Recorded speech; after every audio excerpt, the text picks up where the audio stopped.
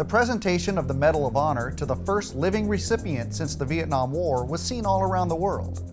Sergeant Joshua Baylog reports from a special viewing in Vicenza, Italy. President Barack Obama presented the Medal of Honor to Staff Sgt. Salvatore Giunta at the White House. In Vicenza, Italy, members of Sergeant Giunta's unit came together to watch the presentation at Caserma Ederli's arena. Emotions ran high as the President of the United States spoke about one of Vicenza's own. Absolutely convinced that this is what America's all about. A lot of people, they buckle under combat pressure.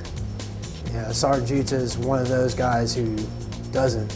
I'm just proud to be able to say that I've served with Sergeant Giunta.